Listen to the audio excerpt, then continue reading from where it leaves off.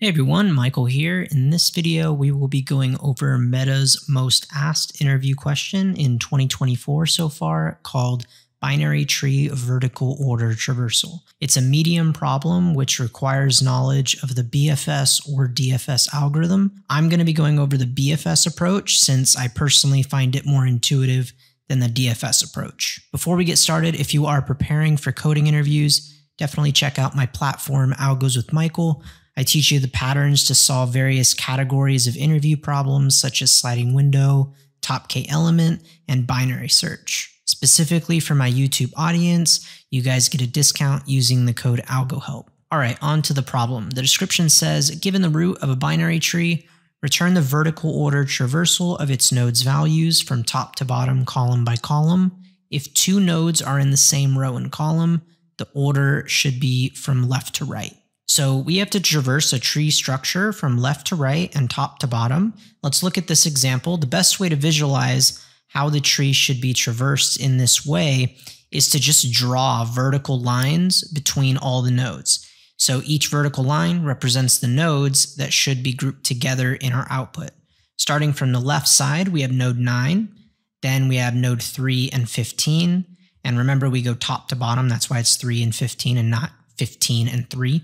And then we have node 20 and then node 7. And that would be our answer. One more example is this tree. Once again, to visualize it, let's draw vertical lines between the nodes.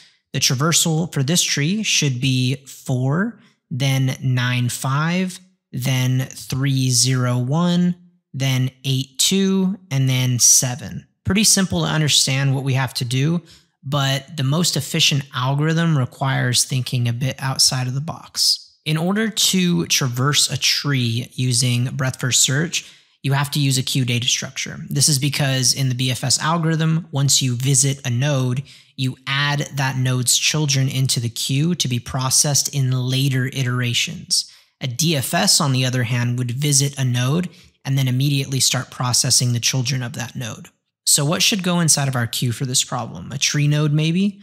Unfortunately, only tracking the tree node during the traversal would not solve this problem. We need to keep track of what vertical line position we are at. So let's draw those vertical lines again for this example. An easy way to represent these vertical lines is on a number line. So node 3 is our root node.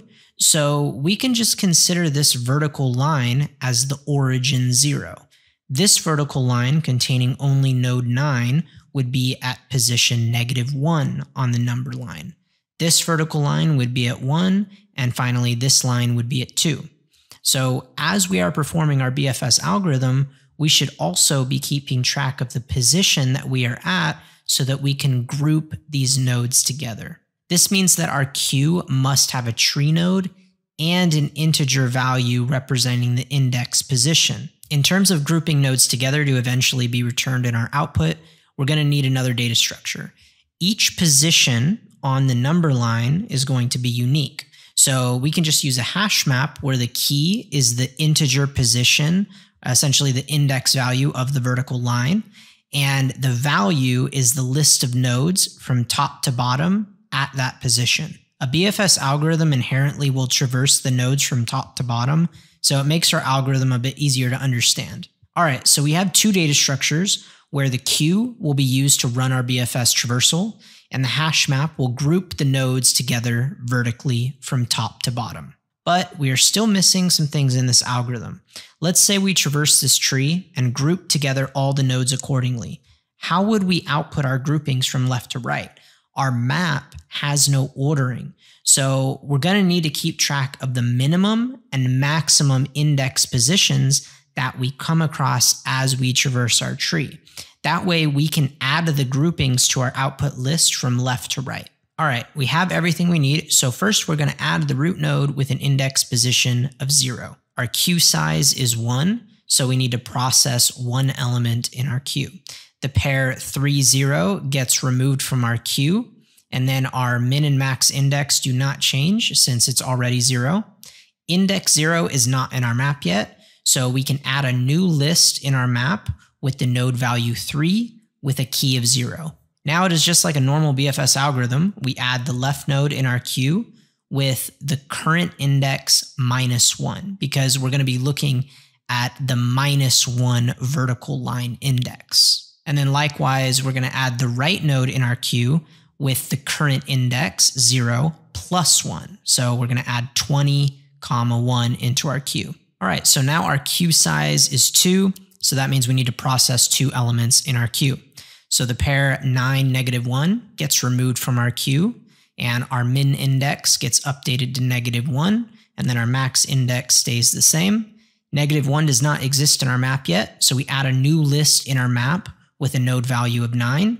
This node does not have a left or right child, so we can just move on. The pair 20, 1 gets removed from our queue, our min index stays the same, and our max index gets updated to 1. 1 is not in our map, so we create a new list with a node value of 20. The left child 15 gets added in our queue with the current index -1, so that would be 0. The right child 7 gets added in our queue with the current index +1, which would be 2. The queue size is 2, so once again we're going to process 2 elements. The pair 15, 0 gets removed from our queue, and then our min and max index remain unchanged. Index 0 is already in our map, so we add the node value 15 inside of the existing list. This node does not have a left or right child, so we move on, and the pair 7, 2 gets removed from our queue. Min index is unchanged, and then max index gets updated to 2. 2 is not in our map, so we create a new list with the node value 7. This node doesn't have any child nodes, so we move on, and now our queue is empty, so we're done traversing the tree. And now, since we know the min and max indices, we can build the order of vertical nodes from left to right. So the order would be -1, 0, 1, and then 2, giving us this final output. All right, let's go over the code for this solution. So our input is a tree node, which is the root, and we need to return a list of lists of integers. So first, let's initialize our result. So we know we're going to need a list of lists, and we can just call that result equals new array list. And if our root is null, then let's just immediately return whatever our result is, would be empty. And now this is where we need to initialize the 2 data structures that we talked about. So we're going to need a map where the key is the integer and the value is a list of integers. And so this list would be the list of node values. And we can just call this map equals new hash map. And then we also need a queue, and we need to keep track of a tree node and an integer position, essentially the vertical line index. So we could just use a pair, and the first value will be the tree node, and the second value will just be an integer value. And we could just call this queue equals new linked list. And we also want to add the root into our queue. So we could say queue.add new pair root, and the initial index position would just be the origin, so 0. And now we need to initialize the min and max index that we discussed. And these can both be initialized to 0 initially. And now this is where we're going to, start our BFS algorithm. So we could say while the queue is not empty, we're going to get our size from our queue, because we need to know how many times we need to process the elements. So now that we have our size, we can loop up to whatever that size is,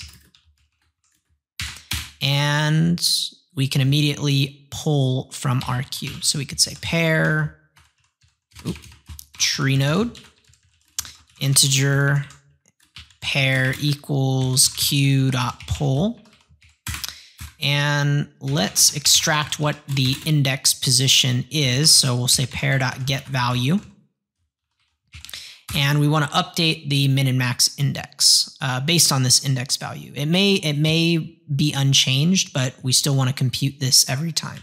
So we could say min index equals math.min between min index and index, and then max index equals math.max between max index and index, right? So that's going to get updated every iteration, and we're going to use these min and max values later on. Now we need to start building the vertical order for each of these nodes and grouping them together. So we have the index position. So we can say if the map, if it does not contain the key index, that means we need to create a new list at this index. So we could say map.put index new array list.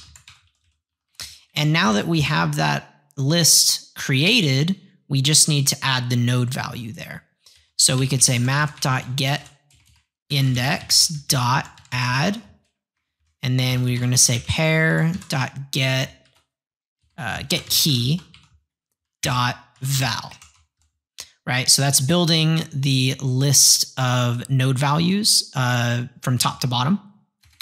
And now this is where we're going to add the left and right child of this node, assuming they are not null. So let's get that node value. Say tree node equals pair.get key. If the node.left is not equal to null, q.add new pair node.left. And then we're going to get the current index position. And since we're going to the left, we would need to subtract 1, right? Because if you think about it on a number line, if we're moving left, that would be going -1. And we're just going to do the opposite step for the right side. So if node.right is not equal to null, q.add new pair node.right index +1. And that's it for our BFS, but we're not done yet because we still need to actually build our output from left to right. But fortunately, we have our min and max index that we've been computing, so we can do this really efficiently. So we could say for int I equals min index, I is less than or equal to max index ++, and then we just say result.add map.get I, and then return our result. So that's it. Let's make sure that this solution works. The time complexity of our solution would be big O of n, where n is the number of nodes in the tree. During a BFS traversal, we have to touch every node 1 time. So adding elements inside of a queue and a map is constant in time complexity, so it actually doesn't affect our overall time complexity. And then our space complexity is also big O of n, where n is the number of nodes in the tree. In the worst case, we have to add n nodes in our queue and create n entries into our map. So that would be big O of n plus big O of n, which is 2 times n, and then we just drop the constant. If you're interviewing at Meta anytime soon, this problem seems like it will be very important to understand. So I hope this explanation makes sense and you're able to implement it on your own. Check out my interview prep website, AlgosWithMichael, to learn the coding patterns. You can use the code AlgoHelp for a discount on the platform. Thank you so much for watching. I'll catch you guys later.